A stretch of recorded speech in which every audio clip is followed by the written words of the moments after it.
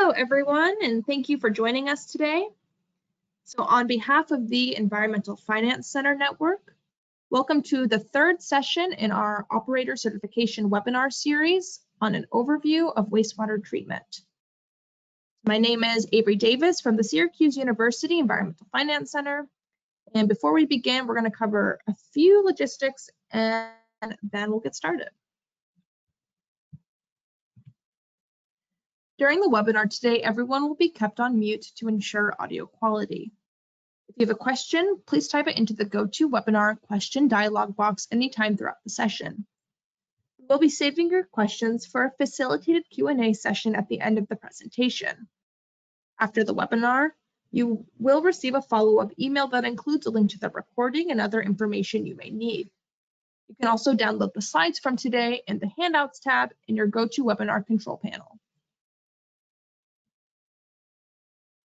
This webinar has not been submitted for pre-approval of continuing education credits, but eligible attendees will receive a certificate of attendance for their personal record. To receive a certificate for this session, you must attend for the entire webinar and register and attend individually using your real name and unique email address. Certificates will be sent via email within 30 days of the webinar date. And if you have any questions or need assistance, please contact us at smallsystems@syr.edu. Now for a little bit about the Environmental Finance Center Network.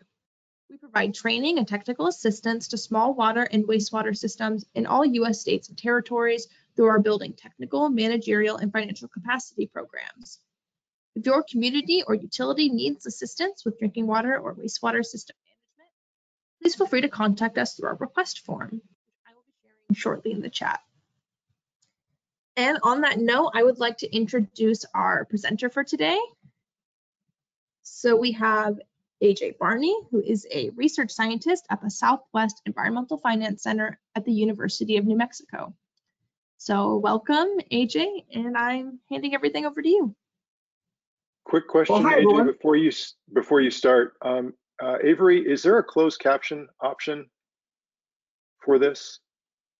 We got a question.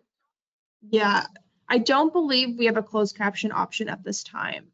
We are exploring options that are compatible with GoToWebinar, and we have yet to find a clear solution. So if anyone in the audience has any recommendations, I would love to hear those. But we are exploring it, and I do apologize that we cannot offer that accommodation at this time. We had two questions on that, so I just wanted to make sure that that was answered out loud. Thank you, James.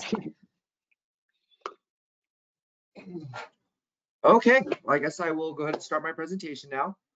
Like Avery said, my name is AJ, and I am a research engineer with the Southwest Environmental Finance Center, based out of the University of New Mexico.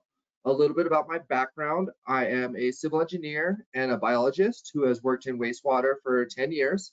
I have a New Mexico wastewater level 4 operator certification. I previously worked for the Albuquerque Water Authority as an operator and also in compliance, supervising compliance sampling and also running various pre-treatment programs. I have also been working with the Southwest Environmental Finance Center since last year.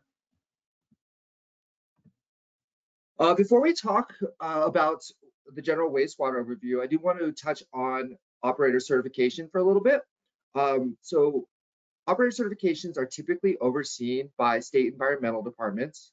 Some examples of this are the EPA, or from the EPA Region 6 are the Texas Commission of Environmental Quality, New Mexico Environmental Department, and the Oklahoma Department of Environmental Quality. Some of you guys are probably familiar with this. I'm assuming a lot of you guys have taken your certification levels, or for anyone new, this is some good information. There is also EPA operator certification, which is designed to have reciprocity with state levels and is utilized by communities such as tribes and smaller communities that aren't overseen by states. So each of these agencies have their own level hierarchy based on the different type of criteria that the certification may serve. And this could include the complexity of the system, the population of the system, and the years of experience required to operate the plant. There are various resources each of the state offers, such as need to know criteria for their exams. It's usually a list of topics that are going to be on the exams with a little more detail. Some states offer study guides. And then there's also the California State University Sacramento Wastewater Operations Manual and course, which is usually the go-to for a lot of municipalities.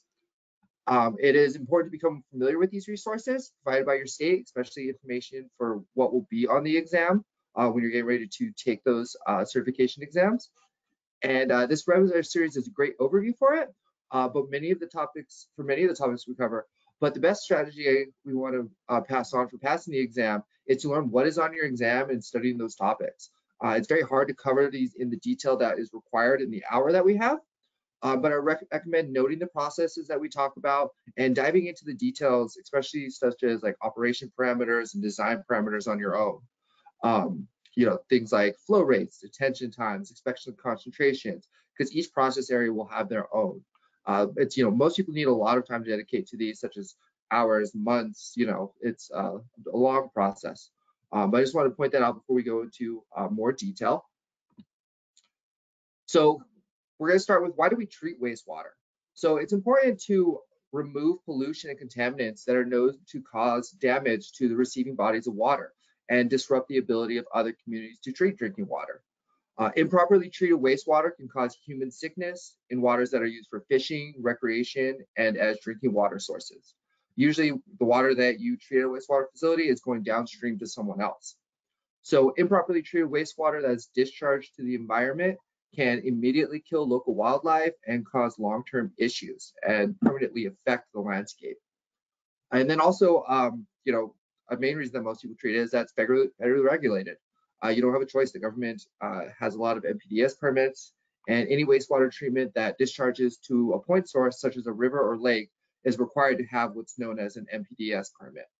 For anyone unfamiliar with that, that's permit set by the EPA.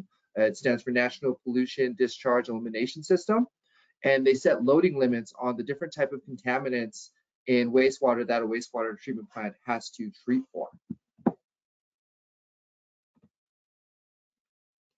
So that's the why we treat wastewater. Now for the what we treat wastewater. We treat wastewater for excessive nutrients, such as BOD, that's biological oxygen demand. That is considered the wastewater strength of the contaminants. And then also nitrogen, phosphorus. Those excessive nutrients can lead to eutrophication. Eutrophication is where algae thrives on these high nutrient environments, and they outcompete other plants and wildlife in the affected area.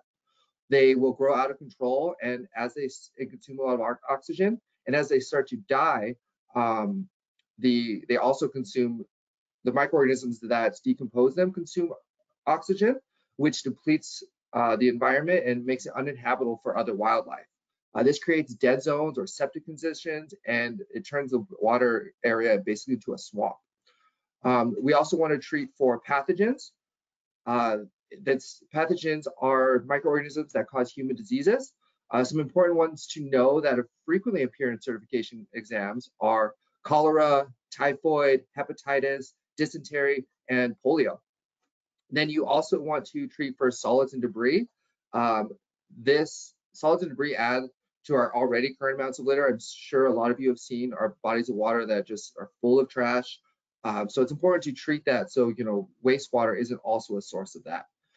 This is especially important for such things as plastics, which slowly break down in the environment and increases the ongoing concern for the effects of microplastics on the environment. We treat for other things like pH, heavy metals, and emerging contaminants. These can affect the environment in a variety of ways. Human metals can disrupt the development in wildlife and humans, and it's also the same with emerging contaminants like pharmaceuticals that can act as endocrine disruptors, and wildlife isn't allowed to breed correctly or develop. And there's also lots of other stuff that is being put in the environment that we're not even sure what they do yet.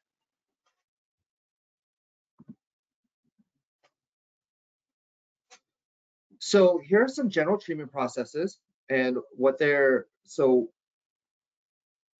preliminary treatment, this is designed to treat for some of the debris that we talked about. This removes trash out of the environment.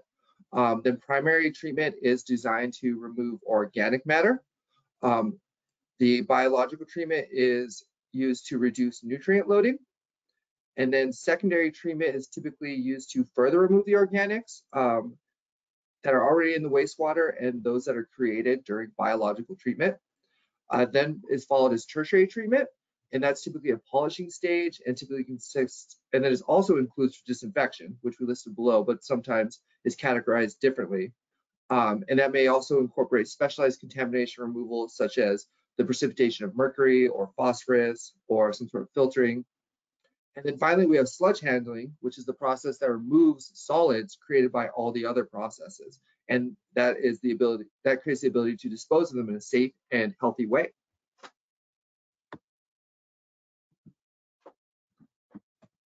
So this is a typical wastewater treatment train, as you'll see in big plants. I'm not sure if a lot of you guys are from large wastewater treatment plants or small package plants, but this would be more of like a large scale treatment plant.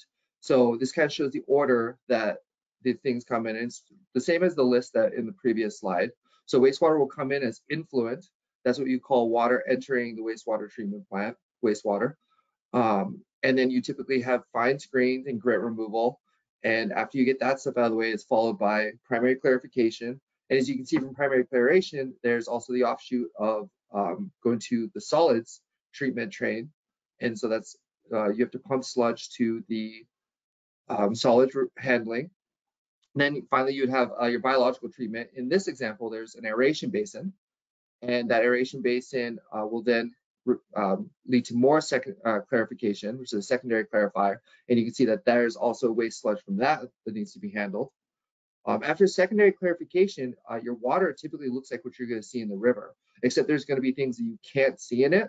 And that's where you would use disinfection. And in this example, there's chlorination. So what would need to follow would be dechlorination. And at that point, you can discharge your treated wastewater to the river. Or in this example, it's a river, but it can also be a lake, a stream, anything like that that's a point source. So I want to talk about a couple important wastewater concepts. The first is BOD. And like I talked about earlier, this is the wastewater, it's considered the strength of the wastewater. This is important because it describes how much oxygen would be consumed by the raw wastewater. And typically the test is a 5-day test that shows how much oxygen is consumed over those 5 days at a steady temperature of 20 degrees. Next is the carbon cycle. This is your aerobic and anaerobic respiration processes. It's important to understand how organics are consumed in the wastewater process and the different pathways that they follow. And this also will affect the different type of process that each plant has, such as, someone might have anaerobic processes. Most have aerobic, which incorporates a little bit of oxygen. There's also the nitrogen cycle, which is manipulated to remove ammonia and nitrate. And this helps you understand how each of these are removed at different points in the process. Then there is the sulfur cycle. The sulfur cycle results in usually harmful materials that we want to keep an eye on, such as sulfuric acid and hydrogen sulfide gas. And it's important to understand how these form because they can cause harm to wastewater workers and also deteriorate the collection system and equipment at the wastewater plant. Next is specific gravity. This is the density that a substance has compared to water. And this concept is usually manipulated to create physical separation and separate solids from wastewater.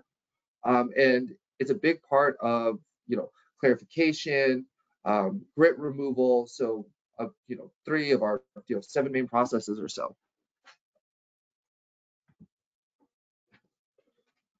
So here's the nitrogen cycle.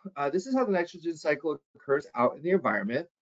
And so the nitrogen cycle is important because you want to know the different forms that are present throughout the plant and how it transforms during those different processes and what conditions those processes create or what conditions those processes have to occur in, such as anaerobic or aerobic timeframes.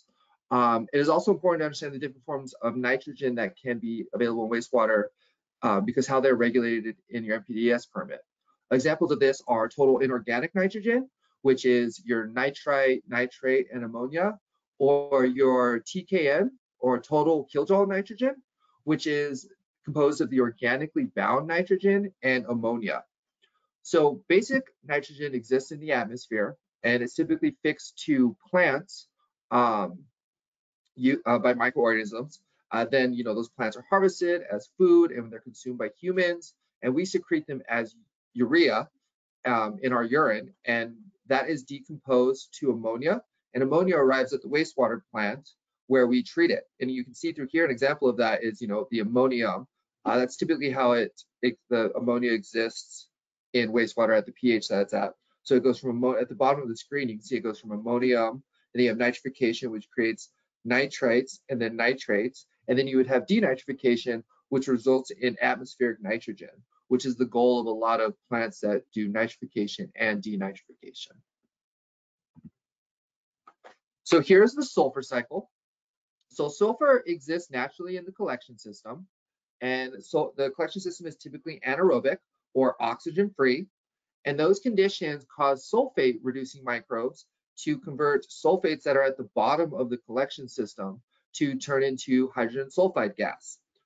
Hydrogen sulfide gas is poison to humans. It's known to smell like rotten eggs at very low levels. And the issue with that is that at slightly elevated levels, you don't smell it anymore, and it causes nose blindness. So a lot of people think that it might be gone, and this causes problems at wastewater plants. But instead of being gone, it's elevating, and then at even higher levels, it can be deadly. You'll typically run into this in your collection system, and then also in your pre-treatment systems. There are odor control systems typically in place in collection systems that utilizes things like ferric chloride that help reduce hydrogen sulfide issues. It's also important to have gas detectors in receiving facilities to detect excessive levels and warn operators or plant personnel to not enter those areas if there's high hydrogen sulfide levels. Proper ventilation can help in these situations for the hydrogen sulfide gas. Then the other issue with sulfur is that hydrogen sulfide in the collection system will flow to the top of the system where sulfur oxidizing microbes exist, and they oxidize the hydrogen sulfide to form sulfuric acid. The sulfuric acid creates something called crown rot, which deteriorates the collection system and damages equipment in the wastewater treatment plant. So after the collection system, the first step you probably usually have is pre-treatment. This is designed to remove larger solids and rags. There's also grit removal. This is where flow measurement might exist, and then also flow equalization. So solids and rags that you typically see are rags, wrappers, flushable wipes that aren't really flushable. I think a lot of wastewater workers are pretty familiar with that. And then all kinds of plastic and rubber products. Grit must be removed to prevent downstream equipment deterioration, especially when it comes to pumps and other devices which have soft components integrated into their hard metal or concrete components. Flow measurement is important to understand because it will show you what's coming into the plant in terms of flow and also possibly loading. And then sampling may also occur here to understand the wastewater profile of the influent. And that is also important for adjusting operations throughout the day. Smaller plants typically don't have that, but like big plants will have online meters and stuff like that, or just daily sampling in the morning and daily sampling in the afternoon to see what's coming in, what's coming out. And then flow equalization is important to account for fluctuations throughout the day. You might see this in smaller plants where the stuff, during low flow, it's not nearly as high flow, and they have those daily fluctuations, and you kind of equally distribute that through the day with the flow equalization tank. Flow equalization might also be use dissolved air to freshen up and have the septic stuff that's coming in oxygenized.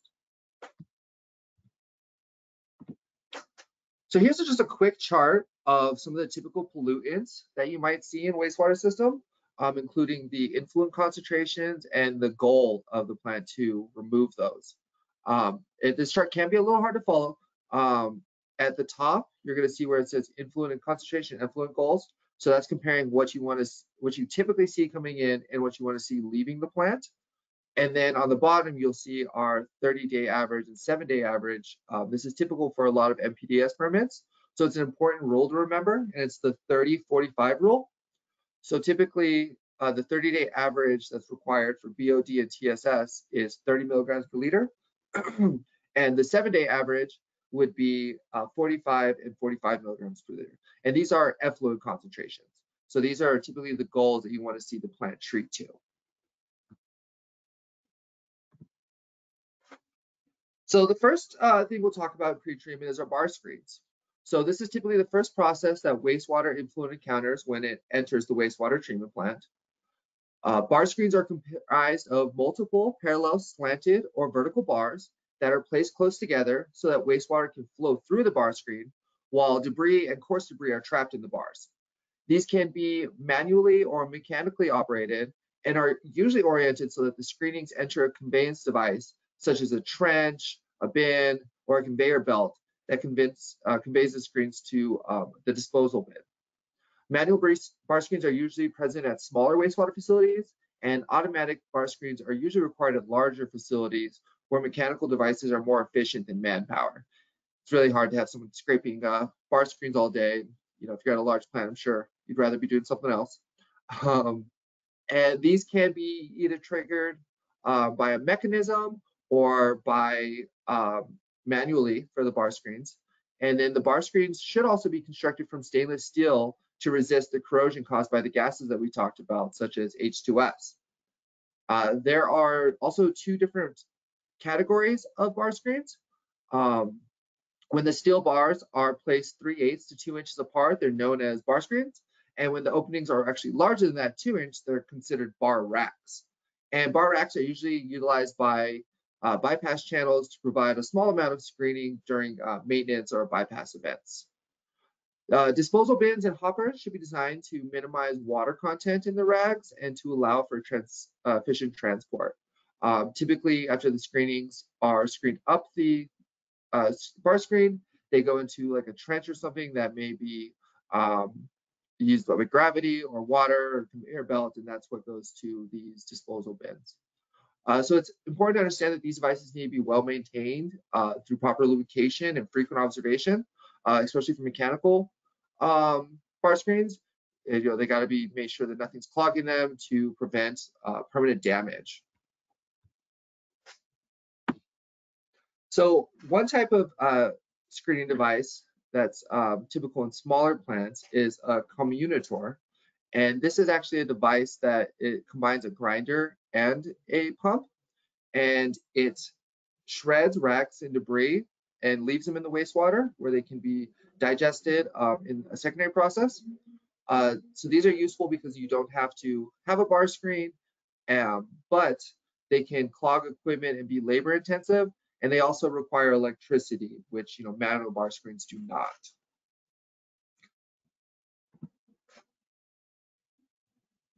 So here's two examples of some grit removal technology.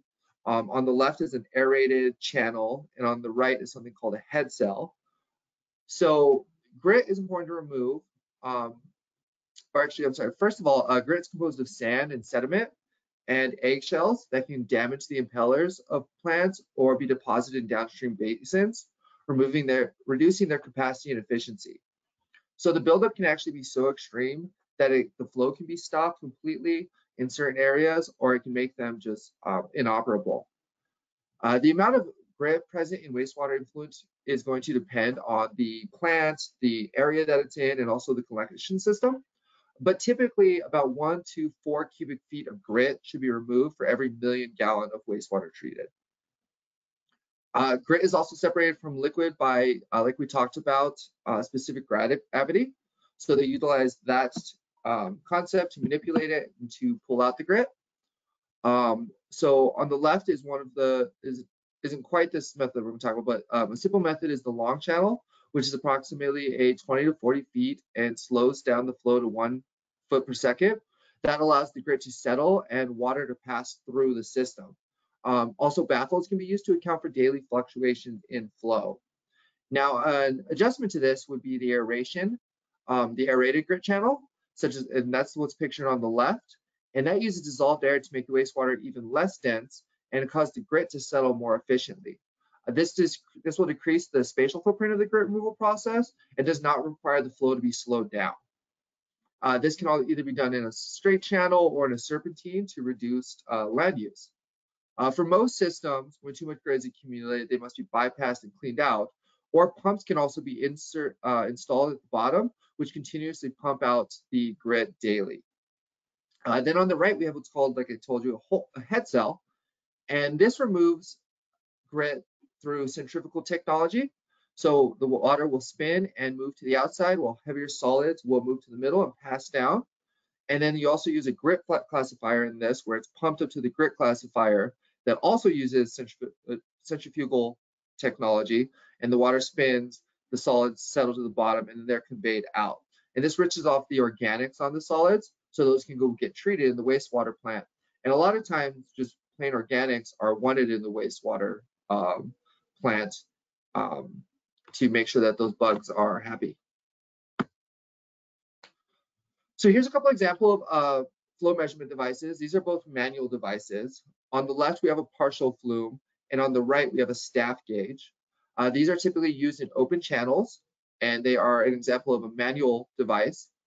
There are also automatic devices for inline pumps, such as Venturi meters and magnetic flow meters, which will display the flow going through instantaneously.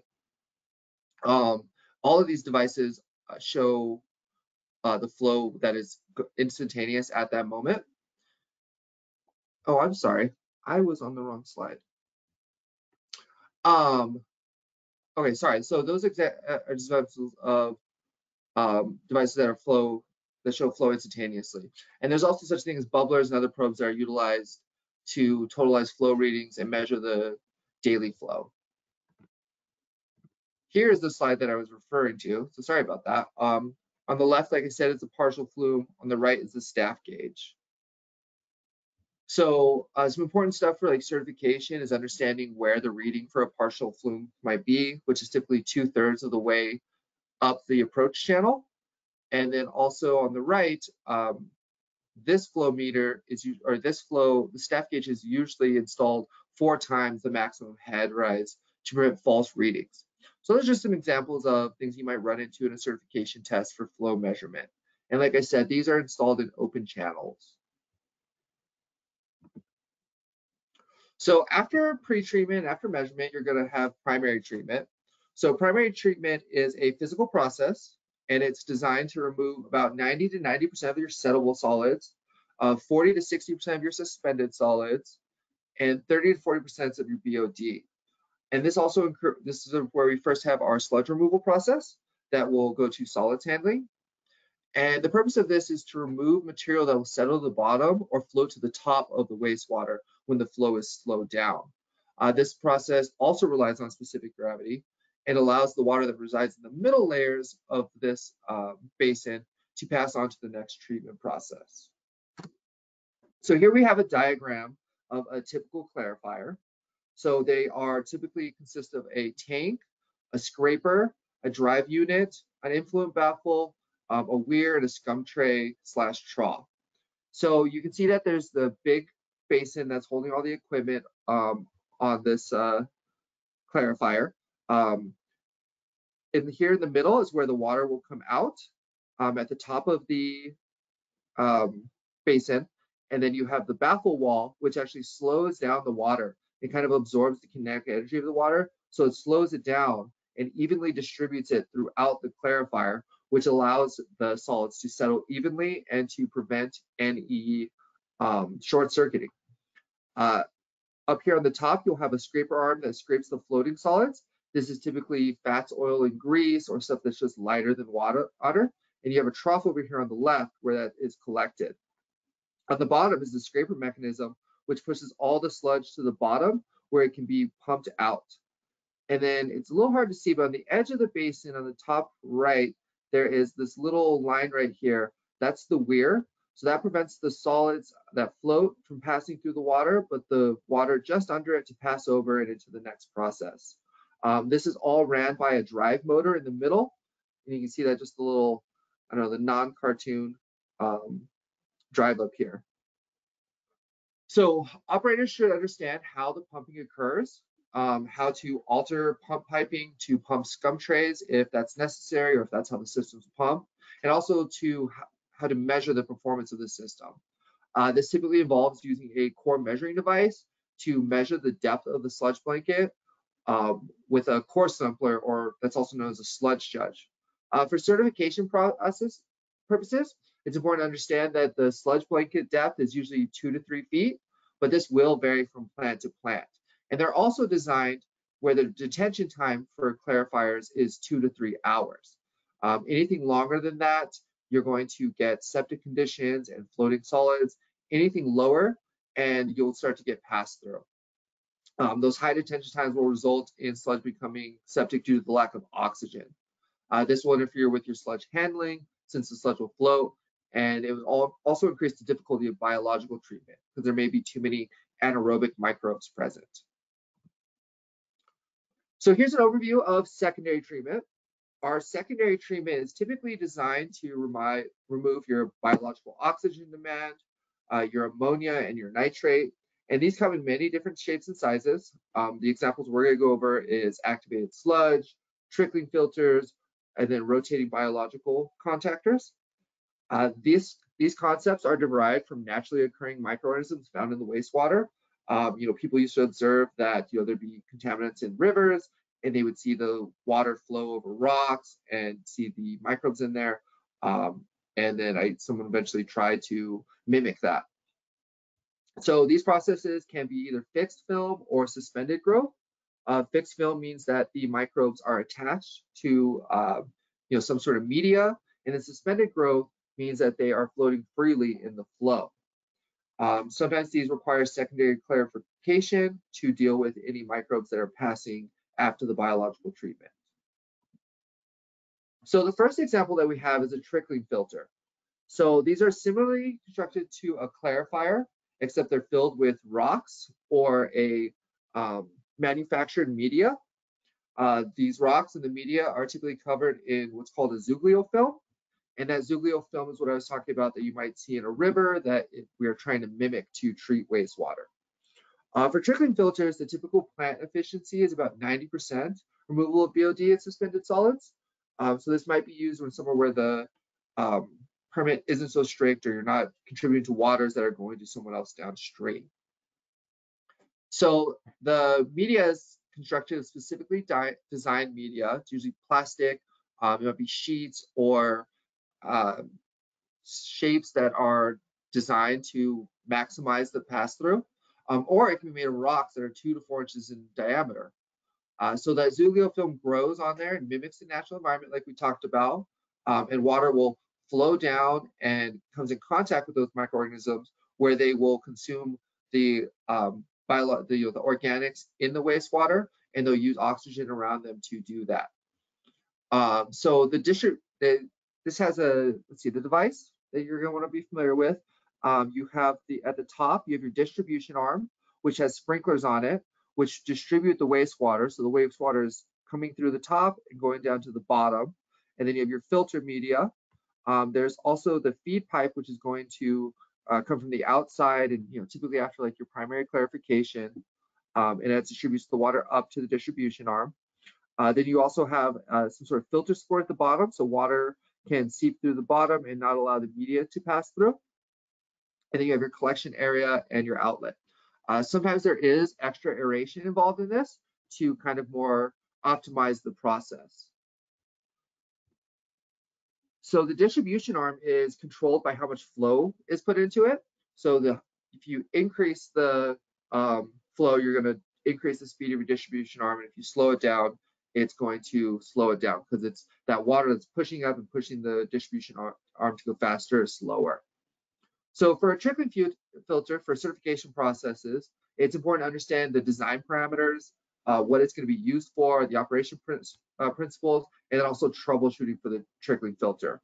So this might include the types of trickling filters, whether it's a roughing filter or a primary filter, and what it's going to be utilized for, the recirculation rates and loading rates. So those are some concepts that you might want to be familiar with when studying for the trickling filter part of your exam.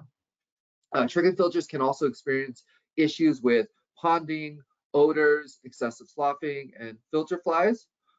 Typically, the way you address that is adjusting your recirculation rates.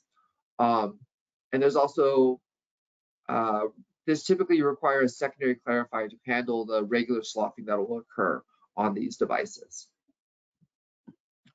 So next we have a rotating biological contactor, or an RBC, and these work very similar to a trickling filter. They're also a fixed media concept, so the microorganisms live directly on the media. And these are typically cylinders made of plastic sheets that allow for media to grow and the air to be distributed. They are rotated mechanically, and the wastewater is allowed to collect in the contractor and trickle down through the media. The media is consisted of corrugated plastic sheets stacked over one another, and they are also, as you can probably see, a cylindrical shape, which are typically 12 feet in diameter and 25 feet in length. So they typically rotate at about 1.5 rotations per minute and are submerged about 40% of the contactor is submerged. So for RBCs, it's important to understand the operation, including seasonal adjustments and troubleshooting. You want to understand the type of orientation they might be placed in and why those are used in different types of plants. And then typically for RBCs, any issues that they have can be identified through observation. So if you have a darkened media, usually that's due to overloading, or if their whitening is occurring, that may be a signal of toxic shock. And of course, there's always sampling and stuff like that for both of RBCs and trickling filters to understand if the process is working correctly. So next we have activated sludge. And activated sludge is usually going to be the biggest part of your certification. So I don't quite have enough time to talk about as much of it as I want to, but a little overview is, activated sludges are suspended growth secondary treatment. And at its most basic form is designed to remove dissolved organics and settable and non-settable solids. When you start introducing oxygen and recirculation, that's when you get nitrification and denitrification. So depending on the type of plant you have, activated sludge can treat either primary wastewater or direct raw wastewater. For larger plants, you'll probably see the primary treatment, and for smaller plants, you might have direct raw wastewater, such as like a packaged plant. So the reason that it's called a suspended growth media is that the combination of wastewater and microorganisms is called a mixed liquor, and they will just stay suspended in the process. Usually this can be done either mechanically with mixers or with oxygen and membranes that filter out that, or that distribute that oxygen.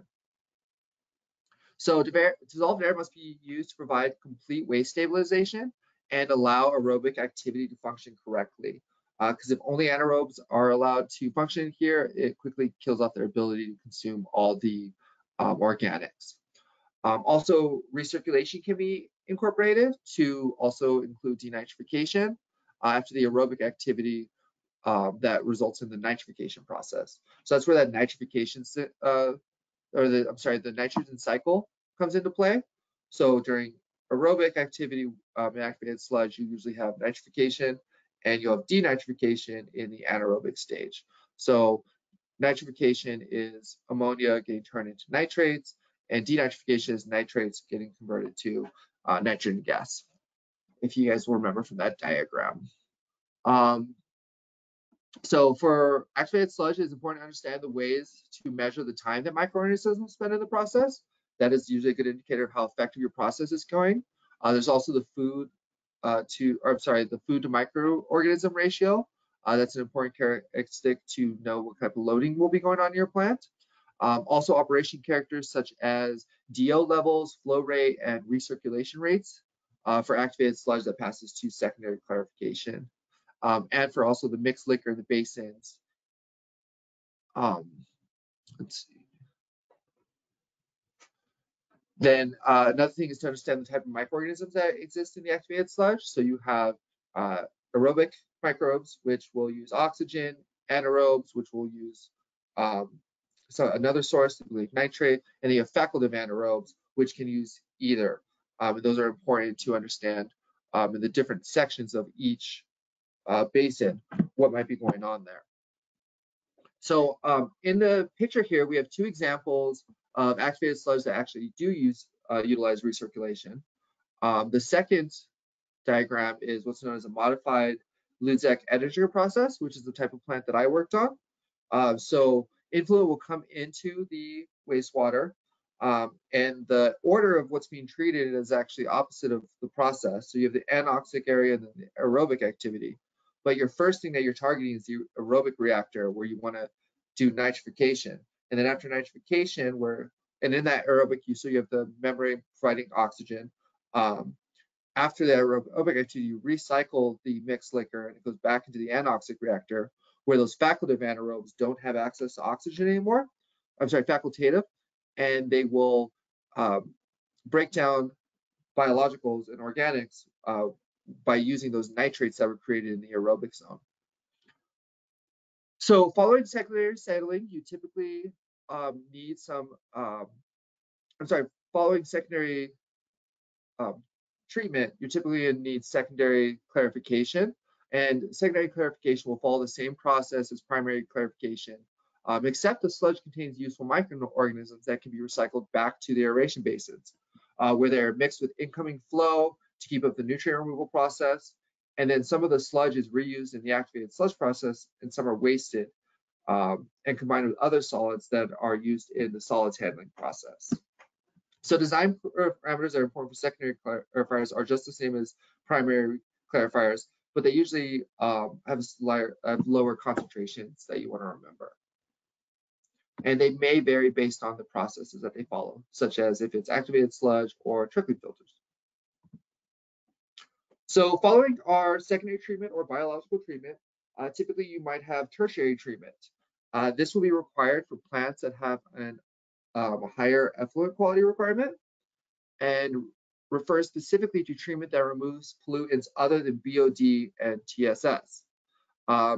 Tertiary treatment does include disinfection, and like I said, we do tend to keep it separate, but disinfection is an example of tertiary treatment that removes pathogens. A lot of times, though, these refer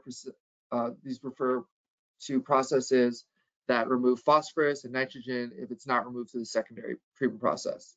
A basic type of tertiary treatment is a constructed wetland,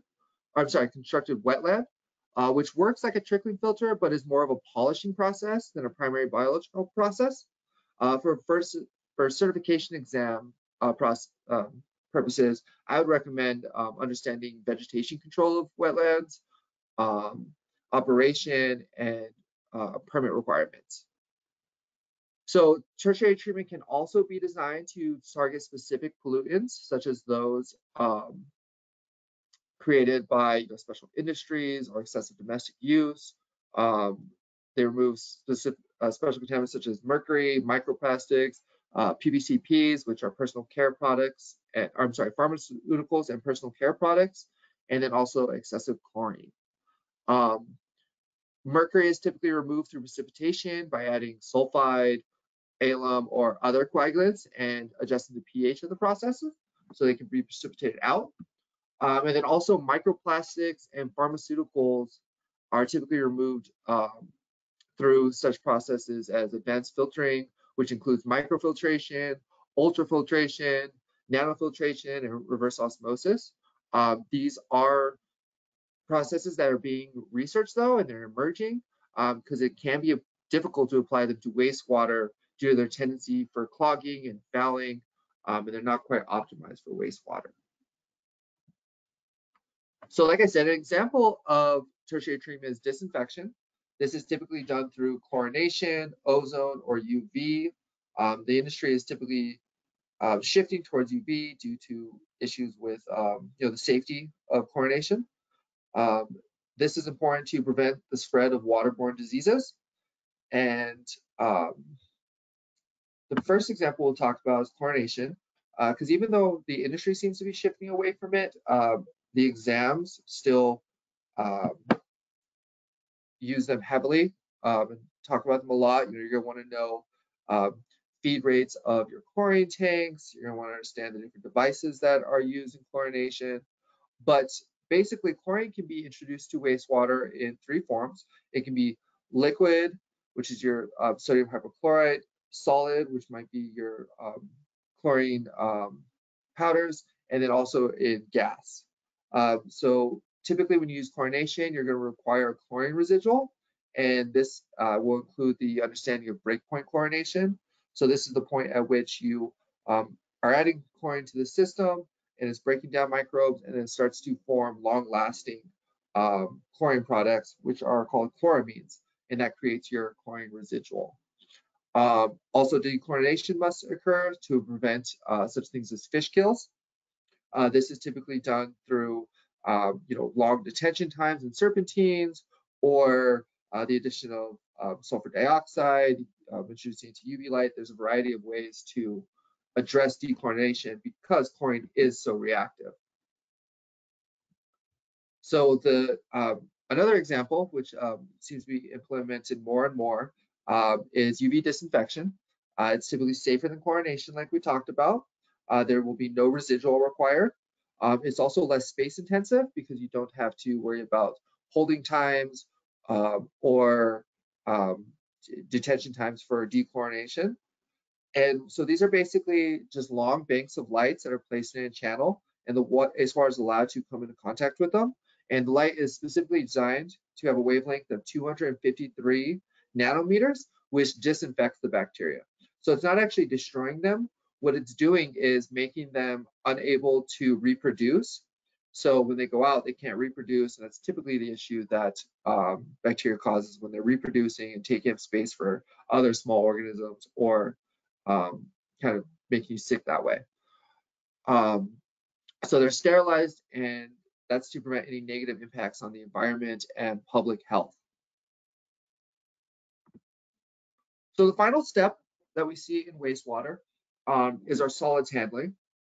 So pumped primary and secondary sludge must be disposed of properly. They contain pathogens, and they must go to special facilities that can handle them.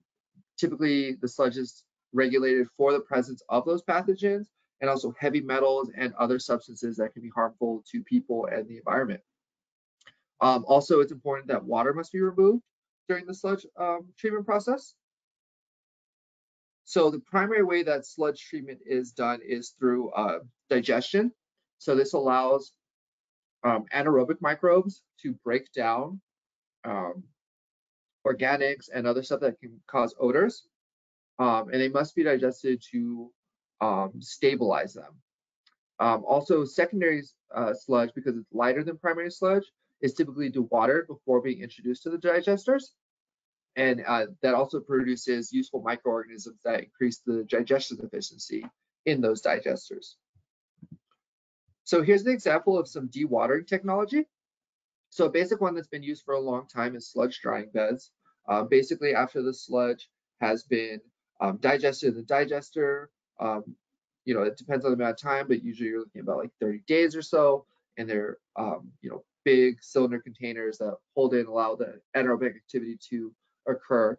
They're applied to land in thinner sheets where they basically just use the arid environment or sun to bake them, and then they can be used for land application after they are dewatered. On the right is an example of mechanical technology that's used.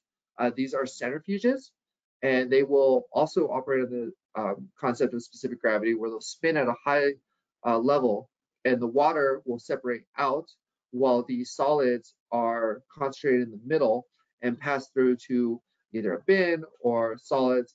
And then, so dewatering is important because it allows the sludge to be moved easier. And then, in places like Albuquerque, the sludge is actually used for composting after it's dried. So it's dried and transferred up to an amendment facility where a little more treatment occurs, and they can use it for composting, and people can use it for their gardening. And that is the end of the overview. We do have some poll questions that Avery is going to show everyone right now.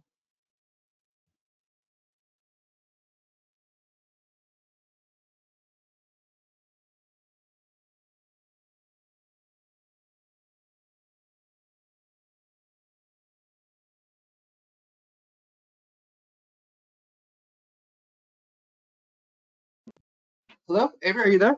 Hey, yeah, AJ, are you still on with us? Yeah, did you guys? I Yeah, can no, hear I'm you saying now, but you did cut out. when? Um, sorry. Is it time to launch the polls? I'm sorry. Yeah, no problem. Did you guys heard my presentation, right? Yes. Yes, I heard your presentation. Okay. I was worried I was talking for an hour. No one heard me.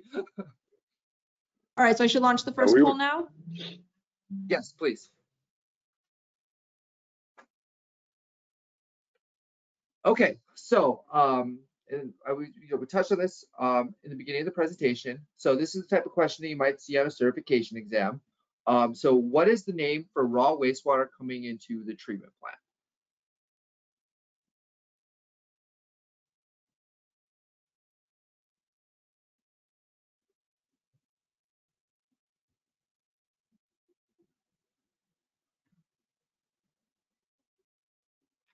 Right, it looks like about 74% have voted, so I'm going to leave it up for a few more seconds.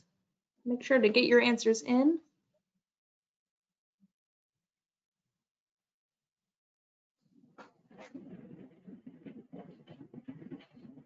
All right, I'm going to close the poll in 3, 2, 1. And there are your results. All right, so it looks like most of you guys got it. It is the influent. If you remember, effluent is the wastewater that's been treated and discharged to the point source. And then surface water is typically what you might see as a point source, be your rivers and lakes. And if influent is what's coming from the collection system. So that's the correct answer. And no one picked secondary flow, and I think I just made that word up. So we move on to the next one. I'm launching our second poll now.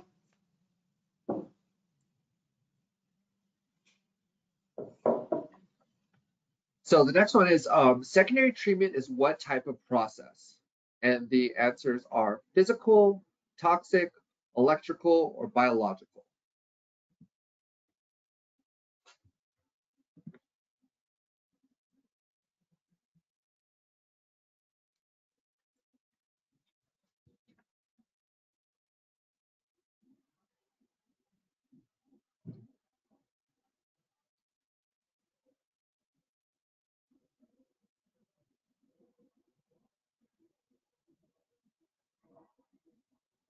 And I'm going to close the poll in 3, 2, 1.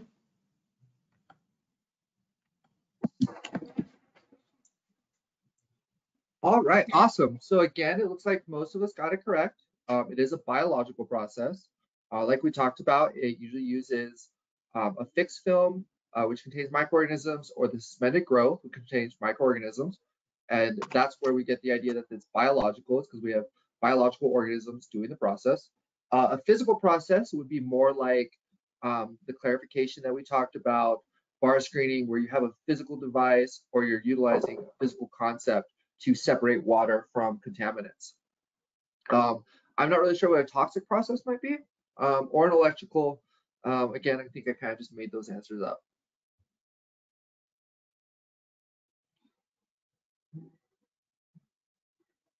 All right, so I'm going to launch our third poll.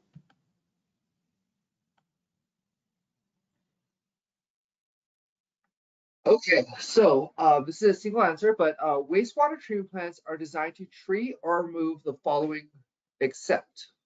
And you have the answers are oxygen, ammonia, grit, and BOD.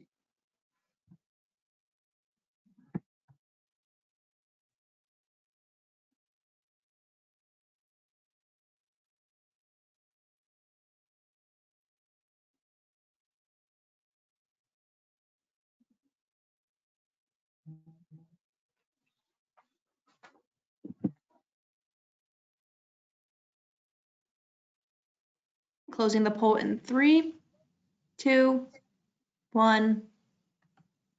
And there are your results. Okay, good job. Again, we got it correct. The answer is oxygen. If you remember, ammonia is typically treated as part of our activated sludge, or our nitrification process, where we want to utilize oxygen to remove it. Grit is removed in our pre-treatment part, and that's an example of a physical treatment where we want to settle out that grit to protect our equipment. And then BOD is also removed, also in our biological process. Oxygen, from my understanding, I don't know of any plants that are trying to remove oxygen. Usually it's something that you have to have a dissolved oxygen level in your wastewater, and a lot of plants have a permit requirement for that. And that's to make sure that you encourage the health of the environment that it's going to.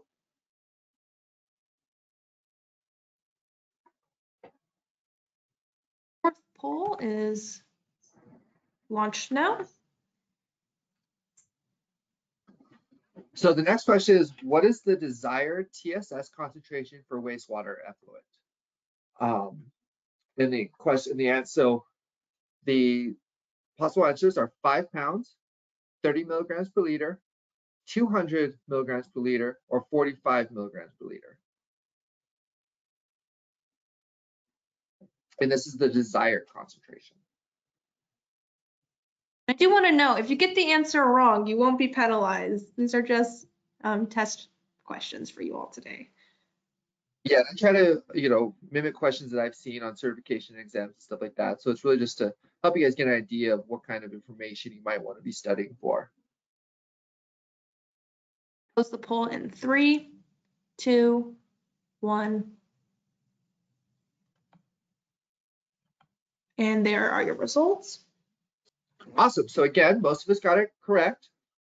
This question can be a little misleading because we do talk about that 30-45 rule, but we're looking for the desired and goal, which was on that first chart. And so it is 30 milligrams per liter. So a good way to kind of weed out, and this is a good test prep strategy, is the first one says 5 pounds. 5 pounds is a measurement of weight and not a concentration. So, when you see this kind of answers, it's good to look for that kind of stuff, and you can weed out this one right away.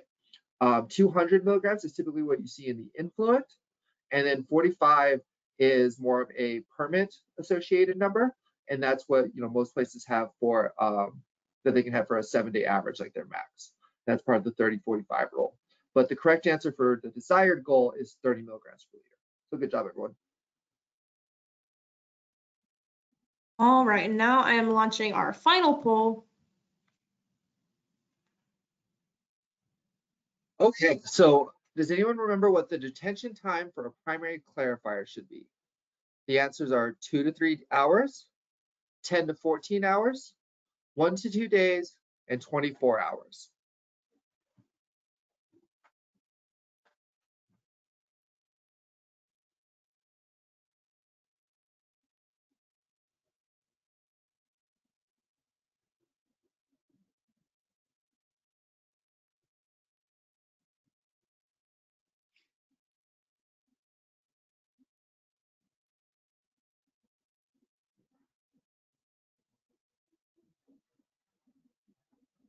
All right, I'm closing the poll in 3, 2, 1.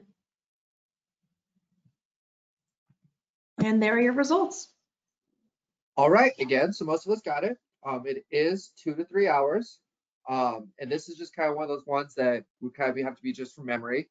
If you'll remember that most of the water, passes out pretty quickly, and you want to keep a, low sludge blanket, 2 to 3 hours. It's just one of those ones you kind of have to remember. 24 hours would be much too long. It'd be in there for a whole day. It'd go septic. Same with 1 to 2 days, and you will see pretty heavy septic conditions at 10 to 14 hours as well.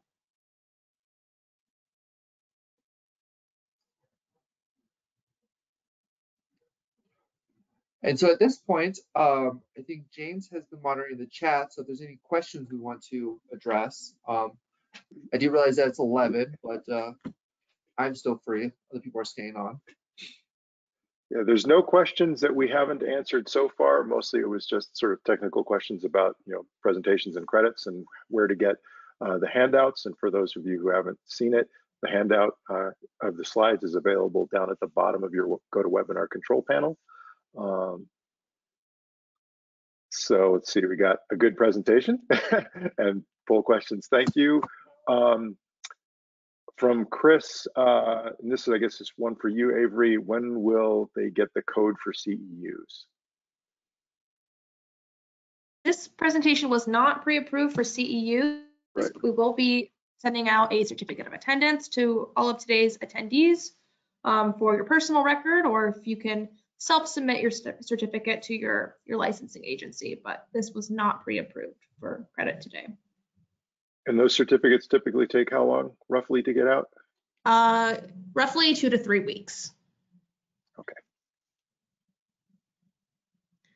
All right, well, if there are no questions, then I want to thank you, AJ, for sharing your expertise with us today. Following this webinar, all attendees will receive an email with the slides and a link to the recording. We also ask that you complete our evaluation, as this helps us plan on future webinars on topics important to you. So thank you, and if you have any questions that pop up after the session, please feel free to follow up with me or with AJ. And if you follow up with me, I'll make sure you get into the right hands. So thank you, and hope you all have a great rest of your day. AJ, do you have any final remarks for our audience today? No, not at all. Thanks for everyone attending, and I appreciate your time.